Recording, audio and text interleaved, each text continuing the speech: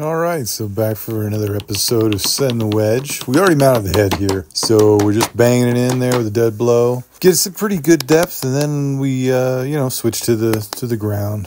And you can see here, we have filled up this space just nice. We got some mushrooming over the edge here, looking good. Got our cut, and we can see we're squeezing that wedge pretty tight in there. Looking good. I only do this tape here because I've already brushed it and I don't want to scratch it. So you don't have to do it, but it's just easier. Most important tool there, the toothbrush. You can't live without it. And now watch this. Watch this soak up. It's like little straws.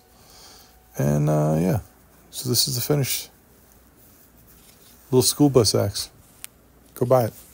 StumptownAxes.com.